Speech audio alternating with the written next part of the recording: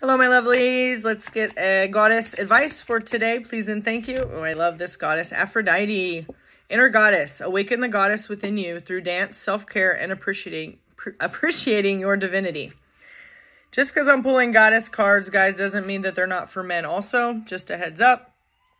Every person, no matter who or what you identify as, has feminine and masculine energies within them. We just sometimes tend to lean on one or the other, okay?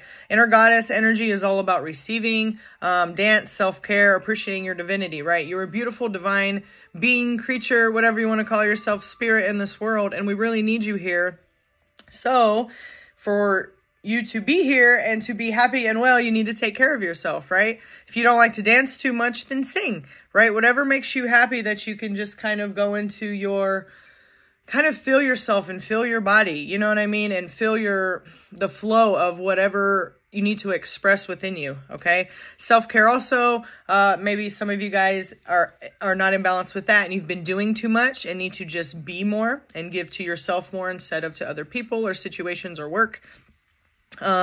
Self-care could include not just sleeping, not just massages, but it could be making better choices throughout your day with what you need to eat, or just get moving more than you were before, you know, exercising, things like that. So appreciate yourself and have a wonderful day.